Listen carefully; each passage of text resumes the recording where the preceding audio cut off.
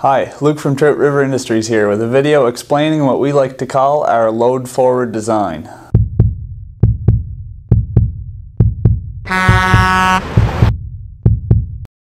The load forward design is going to be best described with a diagram.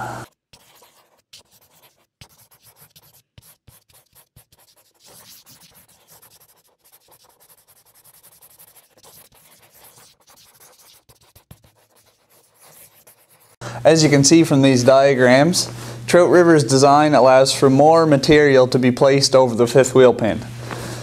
This is important because in order to scale correctly, the weight has to be distributed properly between the axles of the truck and the trailer. It also allows for more material to be over the drive axles, which can be helpful in circumstances when you need that extra weight to help with traction.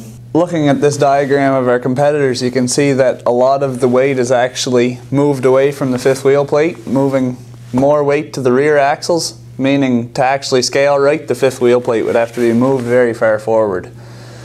Also, less weight on the drive axles of the truck can result in spinning out or even jackknifing. Thanks for watching.